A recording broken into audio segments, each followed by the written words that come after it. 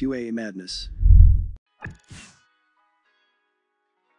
In this video, we will explain how to install Java Development Kit on Windows.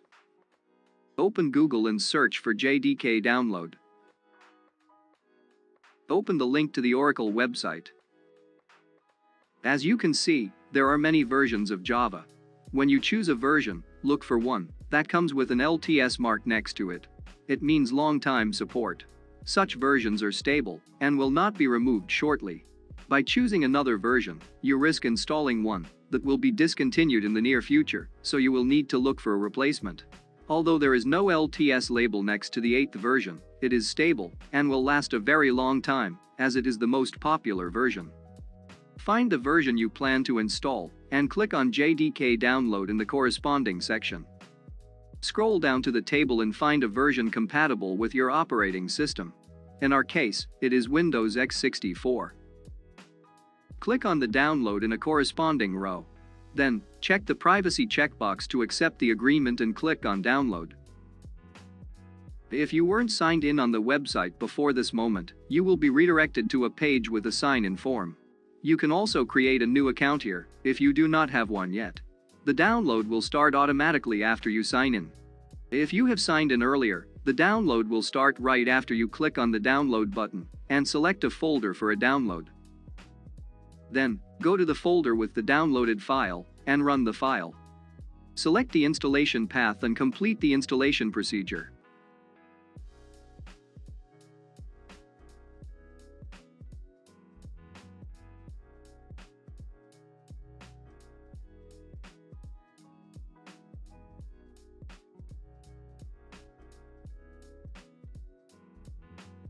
Then, go to the Java folder.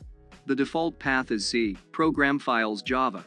Note that two folders have been created. One has a name that starts with JRE, and the other one starts with JDK.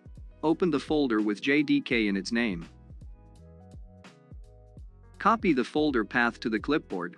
You can do it easily with a right-click on the folder path address bar, then selecting Copy Address Path as text option in the menu. Then, go to the Environment Variable Settings. For this, right-click on the Windows Start button and select System in the menu.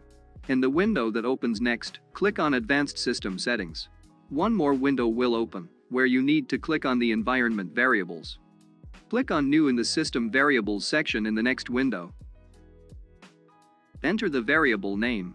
In a corresponding field, type Java path, all characters in a capital case and words divided by an underscore. Enter variable value in a corresponding field by pasting the folder path you've copied earlier. Click OK in all the three small windows that opened in System. To verify that the installation was successful, we need to open a command prompt. For this, open the Windows Start menu, type CMD, and press Enter. In the command prompt, type Java version and press Enter.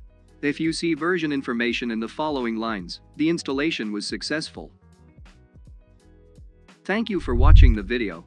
Subscribe to our channel to find useful guidelines and tips in the future.